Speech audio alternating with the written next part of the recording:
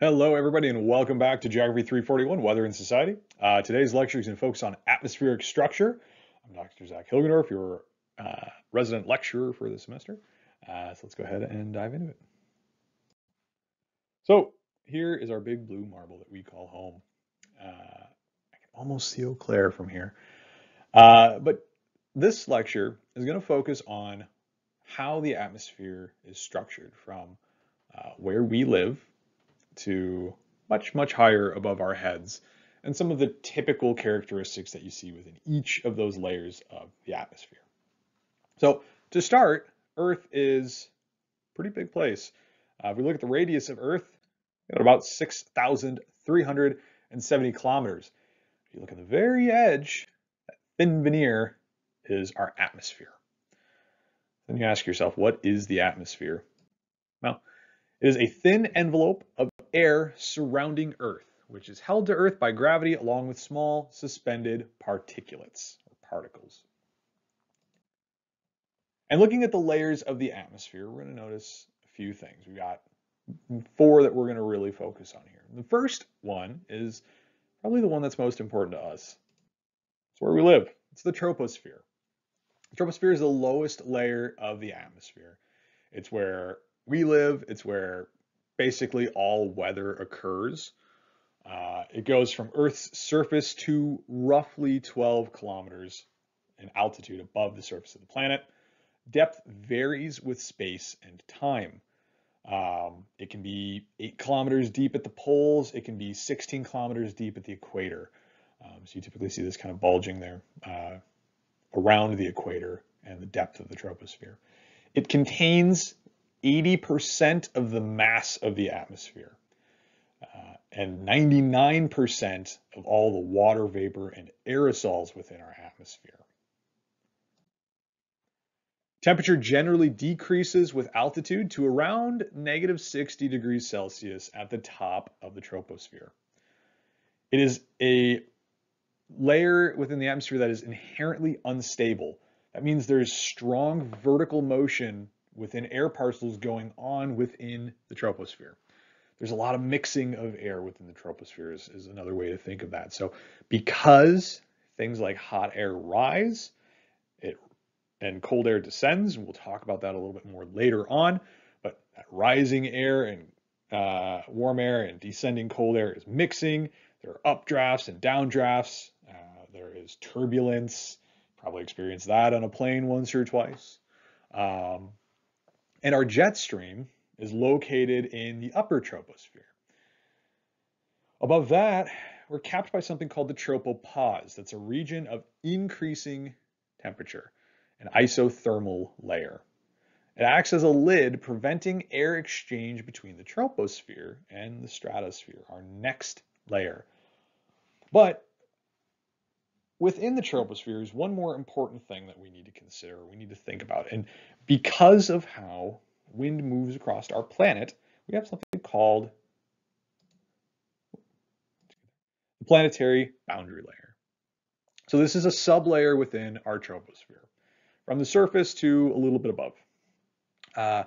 This is the region within our atmosphere and within the troposphere that experiences the direct effect of friction at the surface. It is dominated by turbulent motion and the surface exchange processes, heat, moisture, and momentum. It exhibits large diurnal changes, day-to-day changes. So throughout the day, when the surface is cool, you're not getting those updrafts. But as you're warming, that hot air is rising and you're getting substantial turbulent mixing going on. The depth varies from tens of meters in very stable conditions to 2 kilometers over tropical oceans. Temperature decreases with altitude, and it's usually capped by a temperature inversion that inhibits mixing with the air in the free troposphere above the planetary boundary layer. So you can see here, and we'll talk a little bit about this once we get to our wind sections. But notice here, and you can see my arrow off on the side here, that is a wind speed profile. So winds are much slower at the surface because all the things on the surface are impeding them trees, buildings, rocks, mountains, etc. If it's protruding off the surface of our planet, it is impacting, slowing, and reducing wind speeds. So it takes a while for those wind speeds to kick back up again, and it actually happens and functions on a logarithmic aspect. You can see here. So we've got our shear layer up at the top. We're not really going to dive into the nuances of fluid dynamics. We could, if anyone is interested, but that's not something we're going to focus necessarily on in the course. Just know that at the lower levels of the troposphere and within the planetary boundary layer, winds are impeded much more effectively than up towards the top of the planetary boundary layer, where you get to the free stream velocity. So basically unimpeded wind velocities, the geostrophic winds that you see above our shear layer here. So depth of the atmospheric boundary layer, you can see that here, roughly 1.5 to 5 kilometers or so to the top of the atmospheric boundary layer. Getting into the stratosphere, that's our next sphere. So that's above the troposphere and the tropopause. This is the second lowest layer that extends from the top of the troposphere to about 50 kilometers. This is our ozone, or O3, oxygen 3 layer. Peak concentrations of ozone within the stratosphere are right around between 20 and 30 kilometers of altitude. Now, this is incredibly important because ozone absorbs most of the damaging ultraviolet sunlight, or UVB radiation, that is encountered by our planet. This entire layer is heated by ozone absorption of UV radiation, so temps will increase with altitude here. There is weak vertical motion. That means there's not lots of upwelling and updrafts occurring within the stratosphere here. Seasonally variable temperatures, generally warmer in the summer, with lowest temperatures at around the equatorial tropopause, much more complex and varied during the winter. The stratosphere is nearly cloud and weather free, not ultimately, but nearly cloud and weather free. And interaction with the troposphere is very limited because of things like the tropopause that's capping the exchange of, or preventing the exchange of wind from one layer to the next. But it's a very poorly understood phenomena, that interaction. So next, we move into the mesosphere. It extends from about 50 or so to 85 or so kilometers in altitude. It is heated by solar radiation at the base. Heat is dispersed upward by vertical motion, so you get progressively colder with altitude. So the top of this layer is the coldest place within the Earth system, negative 85 degrees Celsius on average. Very scarce in water vapor, so the highest clouds here are noctilucent clouds exist here. Those are tough to see, and there's not much that happens regarding us and noctilucent clouds. So another fun fact, most of our meteors that are entering the Earth atmospheric system burn up within the mesosphere. And finally, the last one we're going to talk about is the thermosphere. This extends from, you could say, 85 kilometers to 700 kilometers. There is no top to the atmosphere. It's kind of a diffuse boundary. There's no real top. You don't go to 701 kilometers and you're in outer space. That's not how it works. But in the thermosphere, temperature increases with altitude due to very low molecular density. This is incredibly affected by solar activity. Hence the wide variability in temperatures within the thermosphere. It is cloud and water vapor free. Sometimes you will see the aurora borealis or the aurora australis are sometimes seen within the thermosphere. And the International Space Station orbits within the thermosphere. So just to give you some context of where we're at. So looking at air pressure in the atmosphere, the second half of our lecture here. So starting out, it is important to note that the density of molecules decrease with height, meaning that there are fewer molecules, though the same composition of molecules higher up in the atmosphere than there would be lower in the atmosphere. For example, that's why it's more difficult to breathe, because when you're inhaling, you're not getting as much oxygen at altitude as you would be at ground level. Half of our atmospheric density is below 5.5 kilometers. We'll talk a little bit more in the next slide and subsequent slides about standard density and pressure within the atmosphere, within our troposphere here. But half of the atmospheric density is below 5.5 kilometers. If you think of the weight of the atmosphere pressing down, over half of that is only 5.5 kilometers above our surface.